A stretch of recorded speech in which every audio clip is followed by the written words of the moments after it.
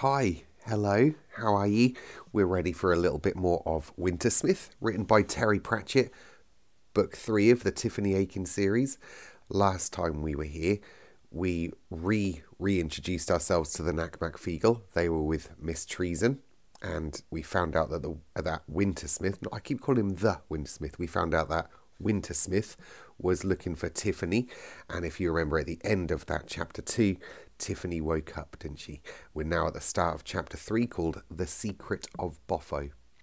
Now, tragedy has struck a little bit.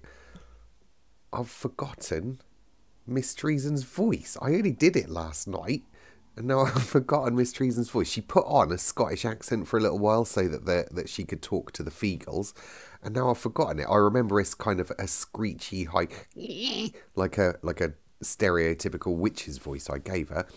If it sounds different to the other parts I've read, just ignore it. You'll know if it's Miss Treason talking or not. Anyway, let's get on, shall we? It's not good being a sandwich of bewildered dancers. They were heavy men. Tiffany was aching all over. Nice. She was covered in bruises, including one the shape of a boot that she wasn't going to show to anyone.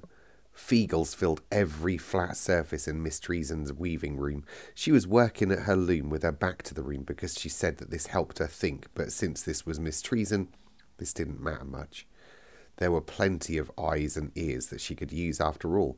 The fire burned hot, and there were candles everywhere. Black candles, of course. Tiffany was angry. Miss Treason hadn't shouted, hadn't even raised her voice. She just sighed and said, "Foolish child," which was a whole lot worse, mostly because that's just what Tiffany knew she'd been. One of the dancers had helped bring her back to the cottage. She couldn't remember anything about that at all. A witch didn't do things because they seemed a good idea at the time. That was practically cackling. You had to deal every day with people who were foolish and lazy and untruthful and downright unpleasant, and you could certainly end up thinking that the world would be considerably improved if you gave them a slap. But you didn't because, as Miss Tick had once explained, A, it would only make the world a better place for a very short time, B, it would then make the world a slightly worse place, and C, you're not supposed to be as stupid as they are. Her feet had moved, and she had listened to them. She ought to have been listening to her head. Now she had to sit by Miss Treason's fire with a tin hot water bottle on her lap and a shawl around her. "So, the Wintersmith is a kind of god," she said. That kind of thing, yes," said Billy Bigchin, "but not the praying to kind of god. He just makes winters. It's his job, you ken." "He's an elemental," said Miss Treason from her loom. "Aye," said Rob Anybody. "Gods, elementals, demons, spirits. Sometimes it's hard to tell 'em apart without a map." "And the dance is done to welcome winter," said Tiffany. "That doesn't make sense. The Morris dance is to welcome the coming of the summer. Yes, that's—" "Are you an infant?" said Miss Treason. "The year is round. The wheel of the world must spin. That is why they come up here. They dance the dark Morris to balance it. They welcome the winter because of the new summer deep inside it." Clack, clack went the loom. Miss Treason was weaving a new cloth of brown wool. "Well, all right," said Tiffany. "We welcomed it. Him. That doesn't mean he's supposed to come looking for me." "Why did you join the dance?" Miss Treason demanded. There was a space and—" "Yes, a space. A space not intended for you. Not for you, foolish child. You danced with him and now he wants to meet such a bold girl.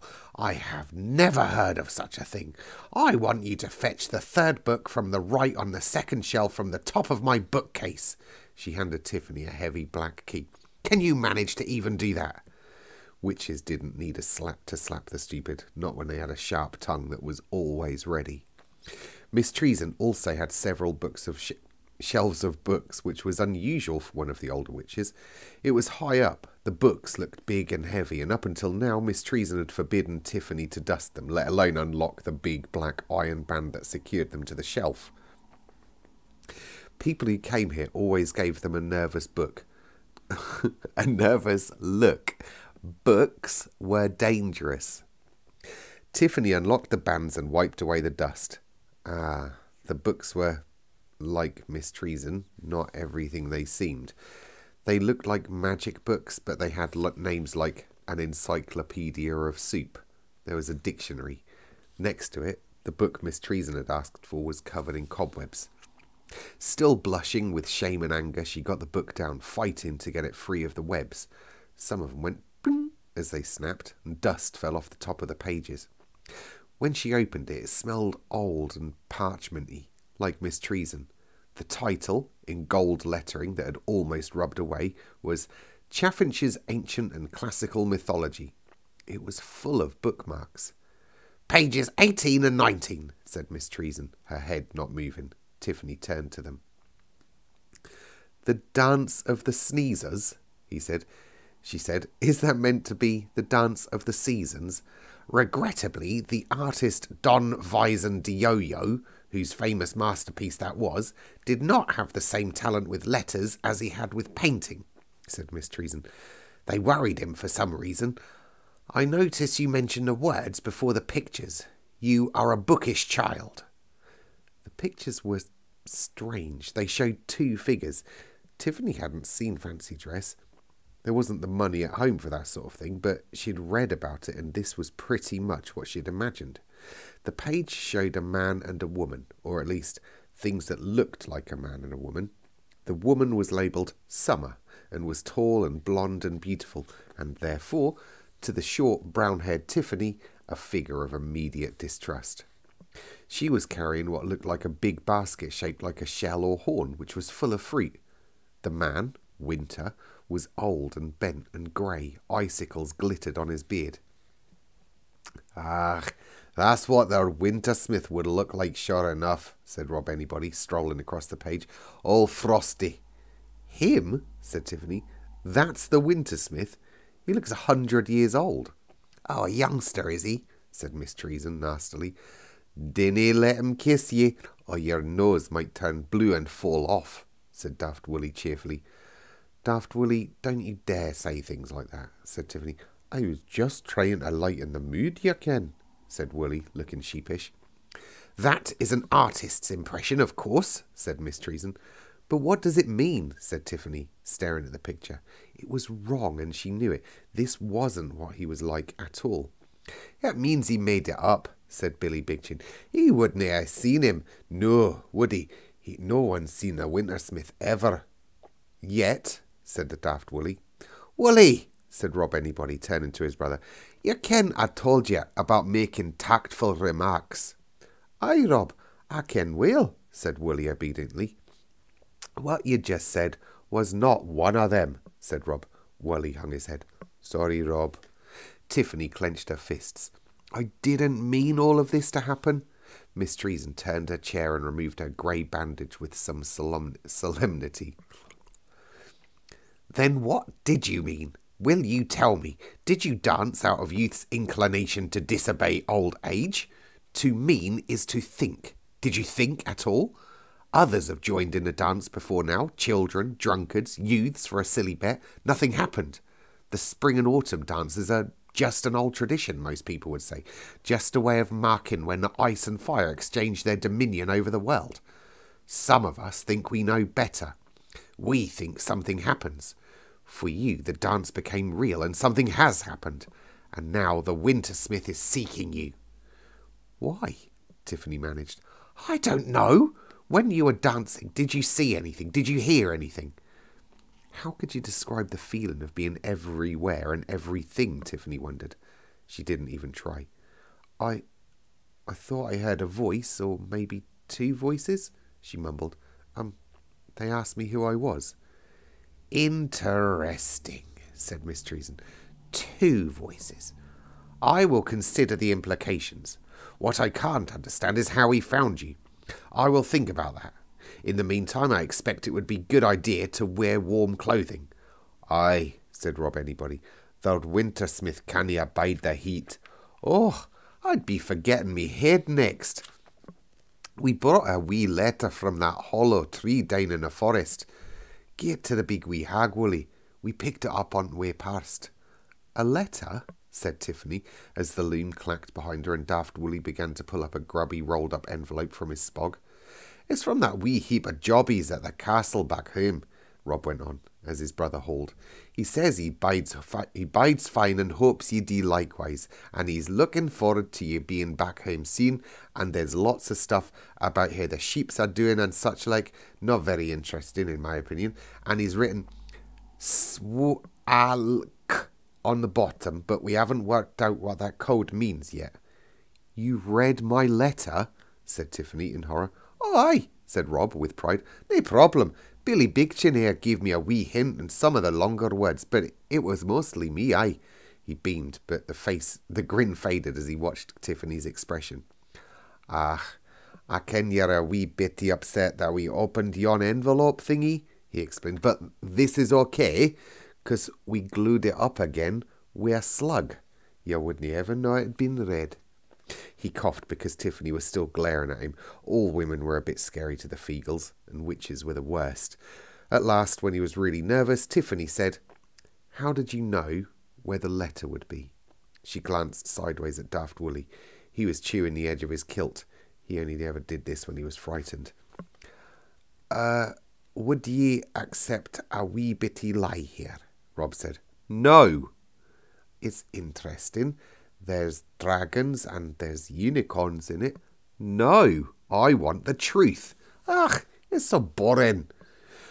We go to the Baron's castle and read the letters that ye send him, and ye said the postman knows to leave letters to ye in the hollow tree by the waterfall, said Rob. If the Wintersmith had got into the cottage, the air couldn't have got any colder. He keeps the letters from ye in a box under his... Rob began, and then shut his eyes as Tiffany's patience parted with a twang even louder than Mysteries and Strange Cobwebs. Don't you know it's wrong to read other people's letters? She demanded. Rob Anybody began. And you broke into the Baron's cast. No, said Rob, jumping up and down. You can't get us on that one. We just walked in through one of them little wee slits for the firing of the arrows. And then you read my personal letters sent personally to Roland, said Tiffany. They were personal. Lots of explosives there. It's plosives. Oh, aye, said Rob Anybody. But dinna fesh yourself. We'll nae tell anyone what was in 'em, you know. We'll never tell a soul what's in your diary after all either, said Daft Willie. Not even the bits with the flowers that you draw around them. Miss Treason is grinning to herself behind me, thought Tiffany. I just know she is. But she'd run out of nasty tones of voice. You did that after talking to the Feagles for any length of time. You were their Kelder, her second thoughts reminded her.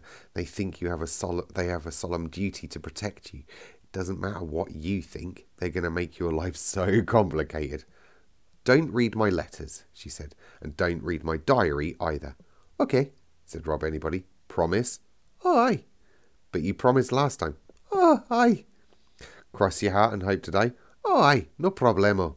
And that's the promise of an untrustworthy lion-stealing... And that's the promise of an untrustworthy lion-stealing Feagle, is it? Said Miss Treason. Because you believe you're dead already, do you not? That's what people think, right? Oh, aye, mistress, said Rob Anybody. Thank you for drawing my attention to that.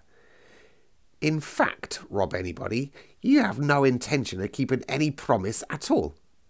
Oh, aye, mistress, said Rob proudly.